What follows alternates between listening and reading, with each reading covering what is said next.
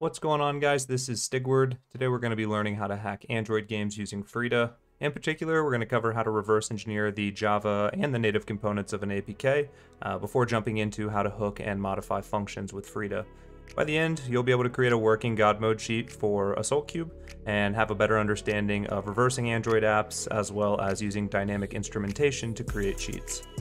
There will be a link to some prereqs down below to participate in this tutorial, but the basics of what you'll need are a rooted Android device, Frida installed with the Frida server running on your phone, JX for reverse engineering Android applications, the Android Studio and platform tools in order to interact with your phone over Android Debug Bridge, and a decompiler for native code. I'll be using Binary Ninja, but IDA Pro or Ghidra are also perfectly acceptable.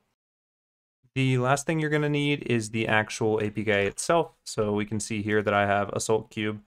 This is actually an XAPK, which indicates that it is zipped, and there are multiple different APKs inside of it. So we can actually unzip it as if it were a regular zip file.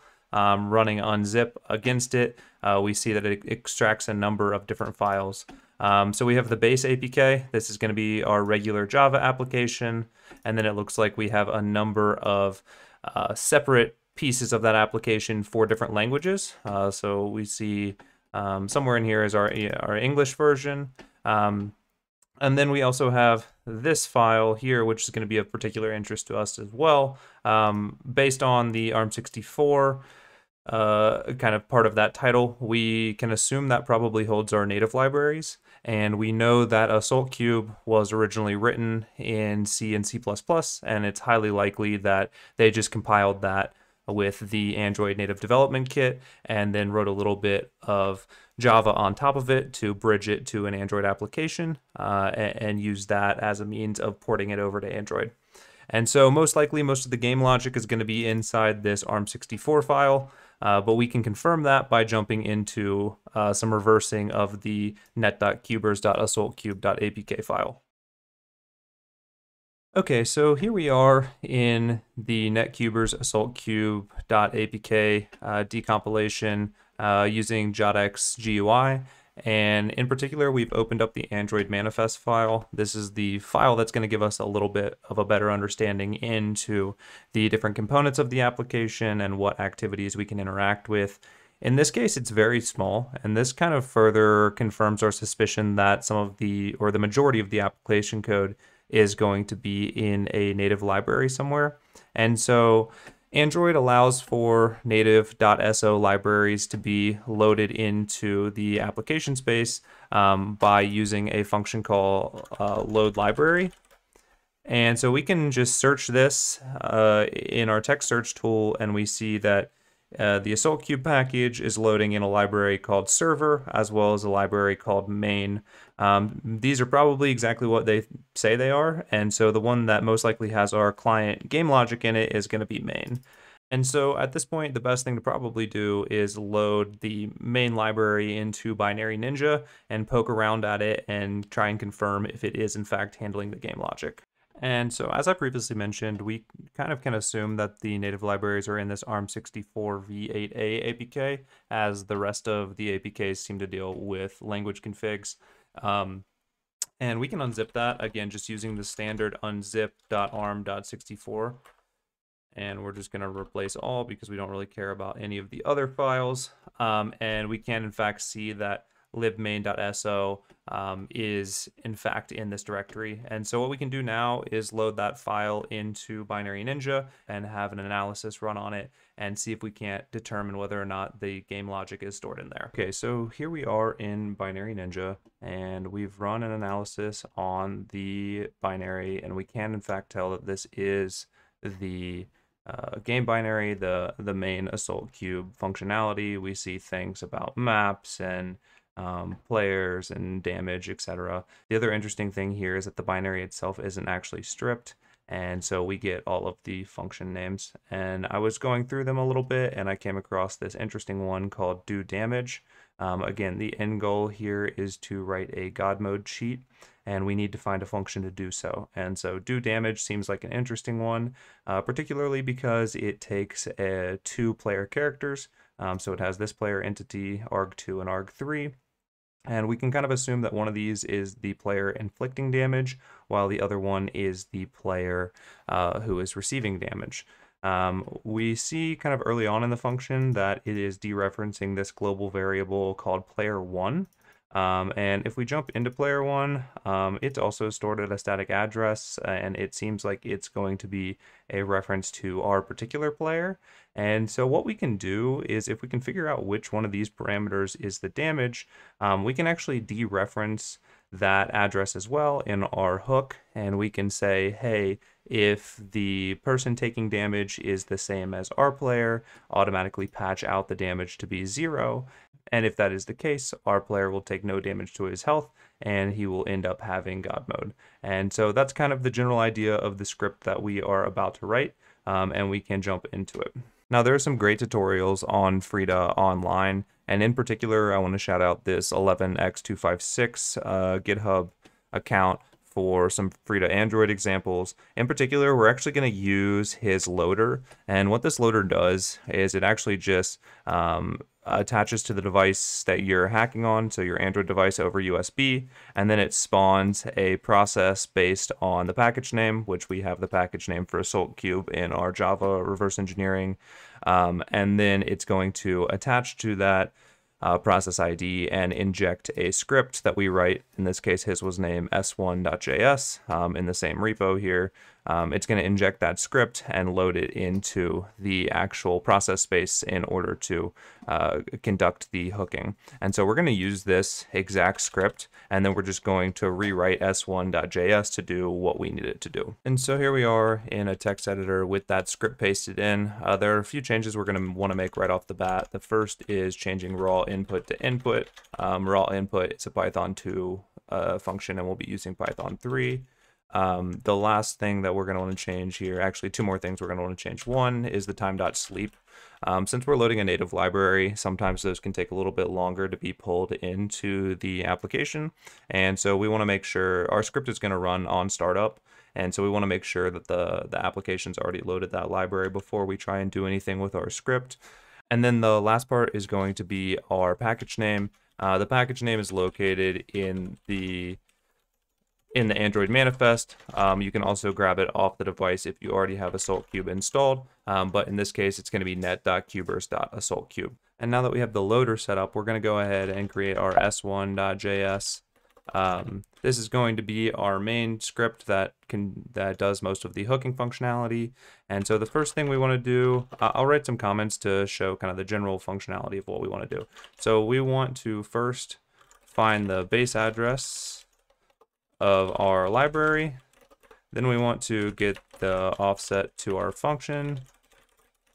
After that, we want to attach a interceptor to our function and modify the onEnter callback. And so what an interceptor does in Frida is it says, hey, before the instruction pointer actually executes this address, let's check what the arguments are, and it will give us a callback with all the arguments and allow us to perform some operations on those arguments or modifications before they get passed to the hooked function. And so first we would just want to get our base address, which is equal to module.find base address, and we are looking for libmain.so. Next, we want to check to make sure that it did actually find the base address. So if we need some parentheses, if base address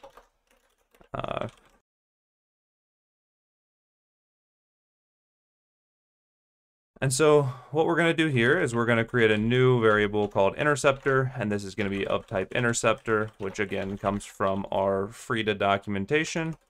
And we are going to attach to the base address plus, or sorry, it's .add, and then the offset, which we can get from Binary Ninja here. And that's just going to be the address of our function. So we're going to copy this address and do that. And then we need to define the callbacks here. And now we just need to define the onInter callback, and this is going to be run when the instruction pointer gets to that base address plus X9074C. And what we want to do first is let's just log the different arguments to make sure that that we understand what the function is doing.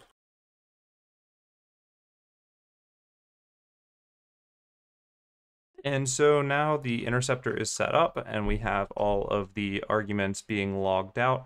This should tell us what each of them are, and it will print directly to our console. We've installed Assault Cube and we have it up and running here. I also have my Frida server running on the Android device, and we should be able to go ahead and run our loader, which will reboot the application. And what you're looking at here while this starts up is a cast of my rooted Pixel 6.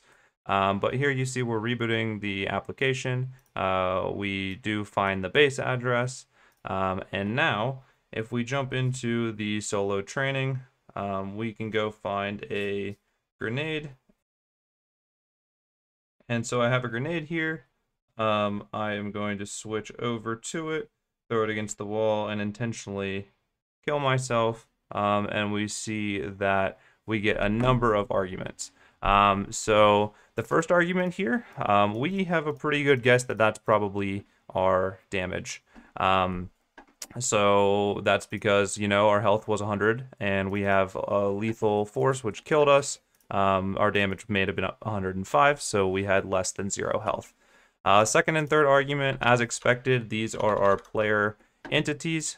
So these are pointers. They look weird because they're not in hex, but they are both the same address because they are both our player character. Our fourth argument, fifth argument, and sixth argument don't seem to be super relevant to us, but this gives us a good idea of what we need to do. So we need to take the damage argument, and we need to understand which of these, the first or second argument, is actually the inflictor of the damage and which one is inflicting damage. Now, the last thing to do here is to check and see if our player is the one who is having damage inflicted against him. And we're not sure if arg2 or arg3 at this point is the player taking damage.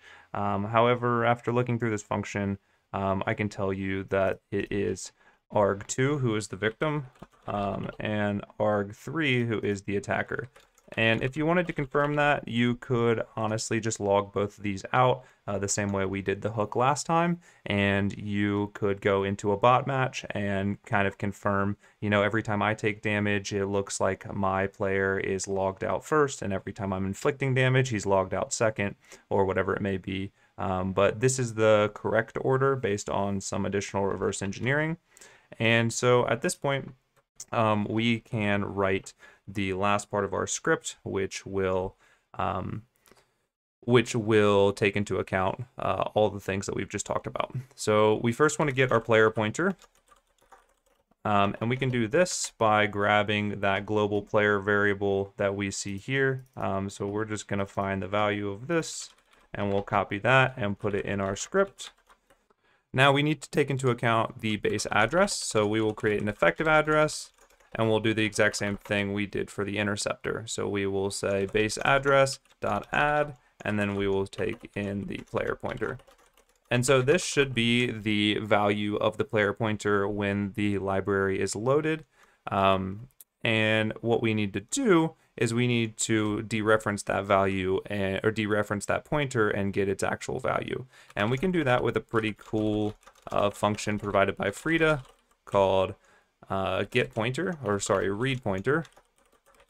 And we pass in the effective address, and that will read the value of our player pointer.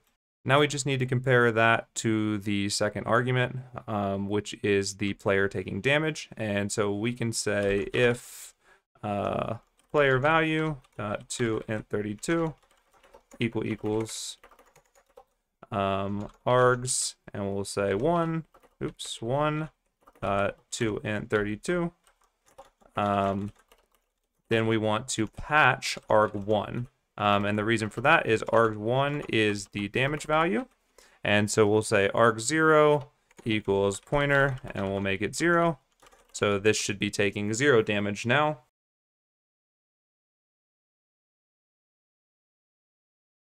And so this is our full hook. And it should give us all of the arguments to our function call, as well as if the second argument, the player taking damage, is equal to our player, we will patch out the damage argument, and so our player will take 0 damage. And so we can run our loader now, and I will pull up the screencast again, and we see Assault Cube loading. And I want to just go ahead and jump into a offline match, just to confirm, one, that we can still inflict damage against enemy players while taking no damage ourselves. And so you see this player shooting us, we are getting 0 damage, but if we shoot him a couple times, and mobile gaming is not my forte, but we are still able to kill him. Hopefully this tutorial is helpful. If you enjoyed, please feel free to like and subscribe, and if you're interested in learning more, check out Guided Hacking website. There's plenty of additional tutorials on Android as well as all other forms of hacking.